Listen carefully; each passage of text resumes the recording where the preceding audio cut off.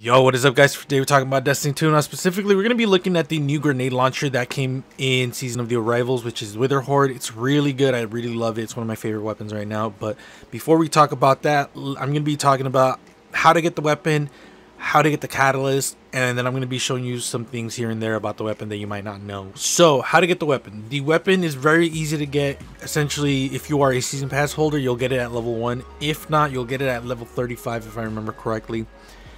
To get the catalyst, you will need to go to Banshee and he will give you a quest which basically says get 50 vault keys, which is pretty simple. It's just get kills with a kinetic or special grenade launcher, and rapid kills increases the chance of getting vault keys. So the best combination would probably be either Mountaintop or Malicious Birthright, and then for the kinetic it would probably be Fighting Lion.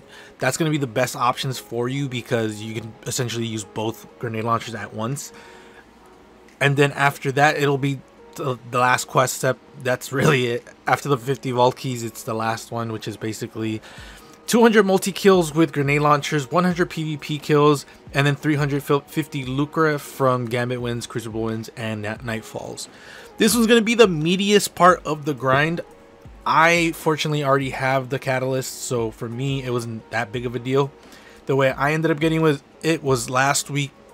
Scorch was up, and if you guys don't know what Scorch is, it's basically like, I'll have it up in the screen right now, but you have a like this like rocket launcher thing that the Fallen have a lot, and that's what I was using for the most part.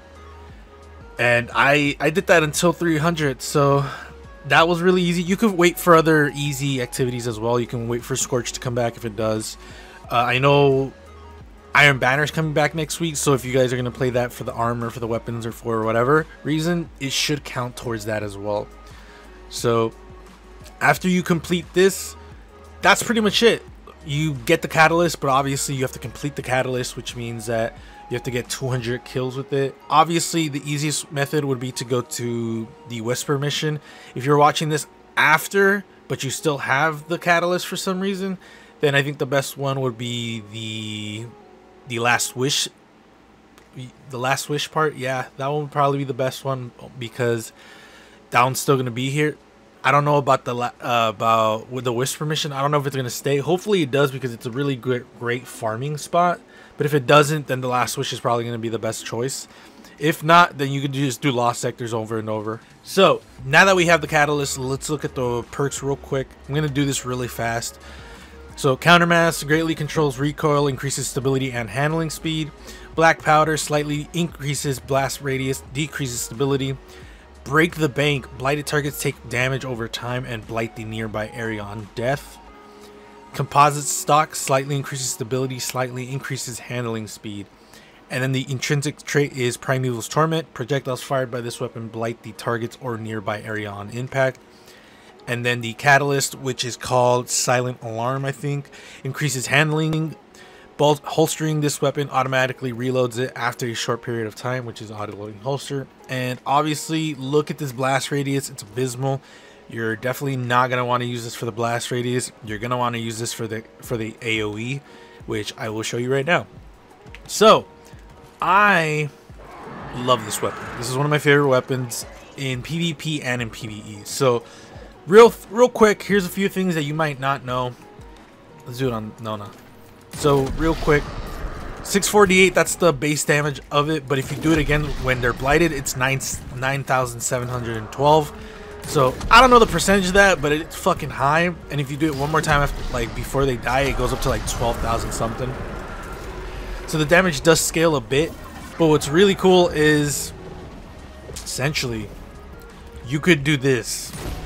Which, obviously, this doesn't take like a genius to figure out. But it's just, this is probably why it would be pretty good in PvP.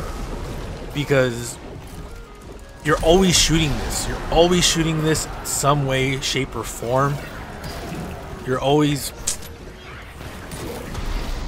shooting it. So I would do that, and then shoot it at him. 9,000 plus the. It's just so accumulative. That's why I like it a lot. It's not great for boss DPS, I'm not gonna lie to you guys, but overall I really like the weapon for it. Let's see how fast it takes. So there it is. So essentially, for PvP or PvE, you could be shooting and then take your weapon out, and then I already have it. Boom, like that. There's a lot of things you can do with auto-loading holster on a single grenade launcher. It's probably one of the most funnest thing in the world for PvP.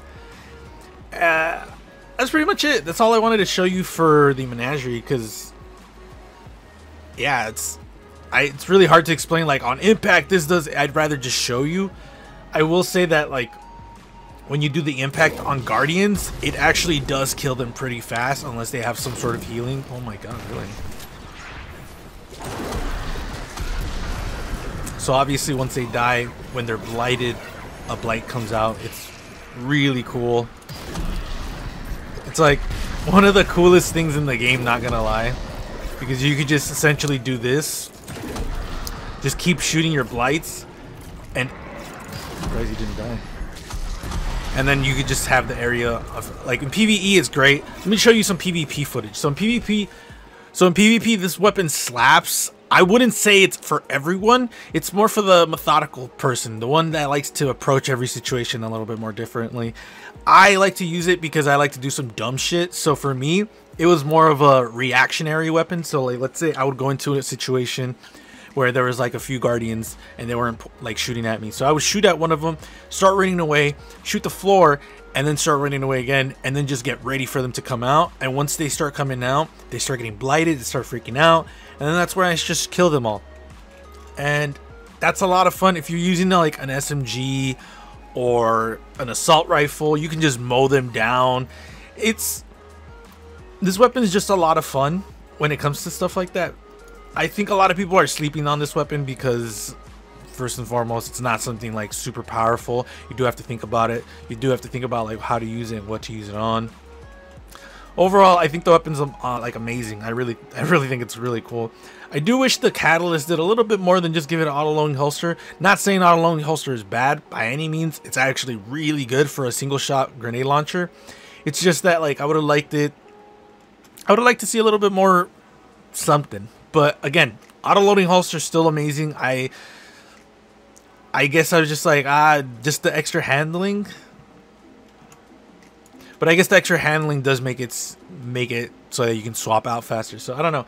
Let me know what you guys think in the comments below about the weapon. I personally love it. It's one of my favorite weapons right now in the game. If you guys want to follow me on my social media outlets, things are in the description below. Yeah, that's pretty much the video. Yeah, there's nothing more for me to explain. I can explain how it works in PvE. In PvE, it's great. I mean, it's more of a ad clear than anything else. You can funnel enemies into one area and then just kill them with the blight. You can, obviously, from what I showed you with the ogre, you can do boss damage. It won't be the best, but I mean, it's still good in my opinion. It's just not something you would want to switch out. I would much rather use Anarchy than this, mostly because Anarchy I can just shoot it and forget about it for a couple of seconds. This one can be the same thing, but you have to shoot the boss and then shoot the floor below it and then shoot the boss one more time to get that extra damage. For Anarchy, I just have to shoot it like 3 times and then it just goes on the floor. With this one, I have to shoot, reload, shoot, reload, shoot, reload, and it just feels like I have to constantly shoot it to keep that DPS up, which in like reality is like just get something else that's more stronger. So in PvE, ad clear for sure, but that's pretty much it. Boss damage is not bad. It's just, me personally, there's a lot of better options out there. PvP, I think this is where this weapon shines the most, is because you can use it in defensive ways. You can use it aggressively as well.